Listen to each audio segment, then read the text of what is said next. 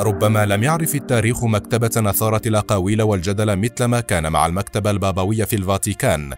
فما بين اتهامات للفاتيكان بمحاباة النازية والتزامها الصمت إزاء مذبحة الهولوكوست ضد اليهود، إلى احتفاظ المكتبة بآلة للزمن واحتواء قبوها على جماجم لفضائيين، أو إخفائها لوثائق تثبت وجود نسل للمسيح في أرشيفها السري الذي كان ملهما لمنظري وأنصار نظريات المؤامرة.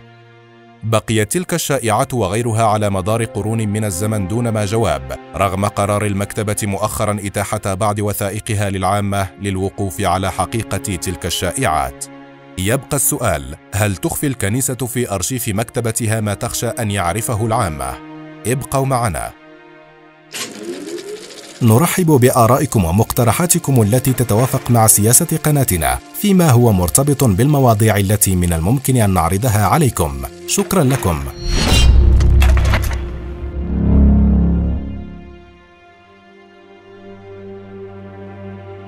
واحدة من أهم وأعرق المكتبات التي ساهمت بشكل كبير في حفظ الكثير من الكتب والوثائق والمخطوطات التاريخية الفريدة لحضارات وديانات متنوعة.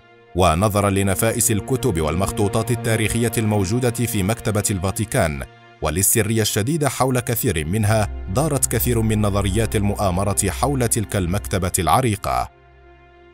تقع مكتبة الفاتيكان بالقصر الرسولي في مدينة الفاتيكان، غير أنه لا يعرف سوى القليل جدا عن هذه المكتبة حتى القرن الثالث عشر، حيث كانت تضم مجموعة متواضعة من الكتب، إلى أن قام البابا نيكولاس الخامس بتوسيعها بشكل كبير في عام 1451 بشرائه بقايا المكتبة الإمبراطورية للقسطنطينية، حيث رأى أن المخطوطات اللاتينية واليونانية والعبرية التي نمت من 350 إلى حوالي 1200 مخطوطة منذ بدء مشروعه الخاص بتوسيع المكتبة إلى وقت وفاته عام 1455 يجب أن تكون متاحة للعلماء من أجل البحث والدراسة.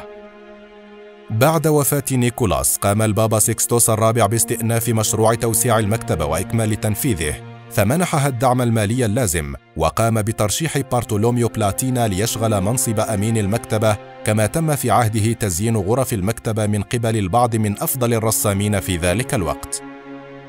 فبعد أن كانت المكتبة تتألف من قاعة واحدة فقط، أصبحت تضم 4 قاعات، هي مكتبة أثينا ومكتبة اليونان، اللتان تحويان مخطوطات مكتوبة باللغتين اليونانية واللاتينية، والمكتبة السرية، وهي تحتوي على مجموعة من المخطوطات الثمينة التي لم تكن متاحة للقراء بشكل مباشر، والمكتبة البابوية التي تضم المحفوظات والسجلات البابوية. في القرن السادس عشر وتحديدا في عهد البابا غريغوريوس الثالث عشر بدأت المكتبة فصل المواد الأرشيفية عن البقية.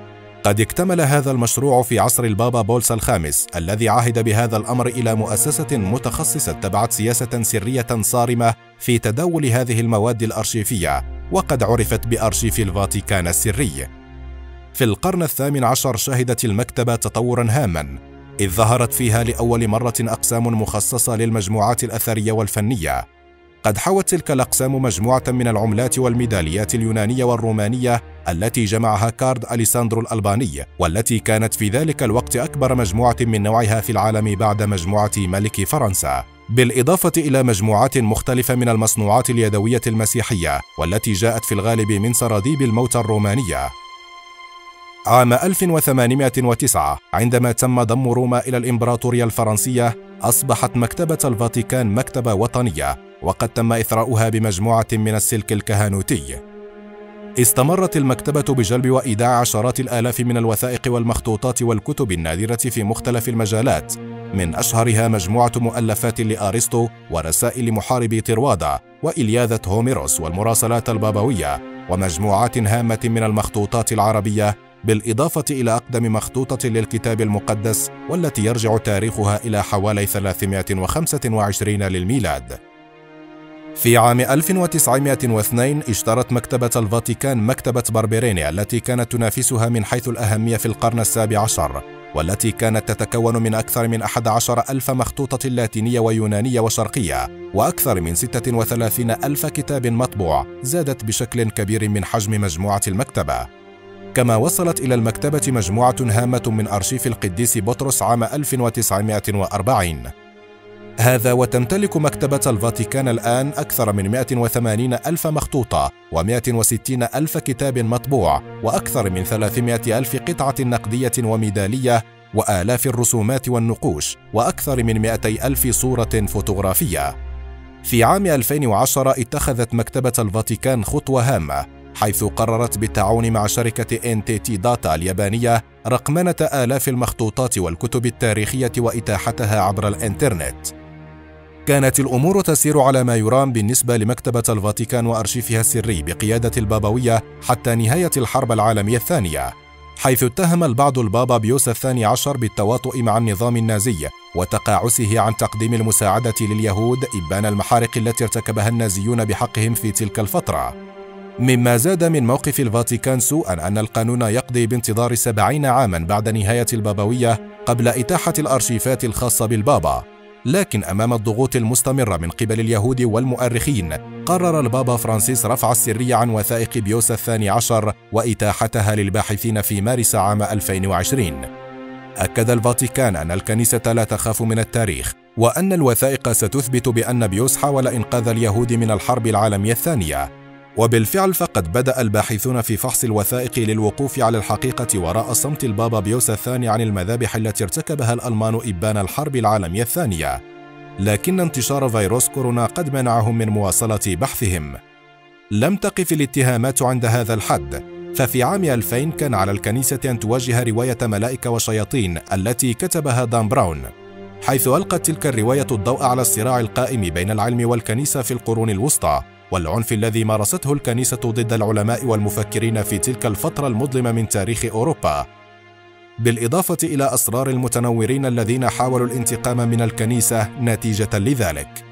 هذا الأمر دفع الكنيسة إلى فتح الأرشيف السري أمام الصحفيين للوقوف على حقيقة تلك الاتهامات. في عام 2003 كان على الكنيسة أن تواجه مجددا دان براون وروايته الشهيرة شفرة دافنشي، والتي أيد فيها ما ذكر في كتاب الدم المقدس والكأس المقدسة حول حقيقة زواج المسيح بمريم المجدلية، وهو ما تعمدت الكنيسة إخفاءه لحماية الطبيعة الإلهية للمسيح. بل وذهب براون أبعد من ذلك، حيث ذكر وجود نسل للمسيح. قد جاء رد الكنيسة على ذلك بعامين كاملين بالامتناع عن قراءة وشراء رواية شفرة دافنشي.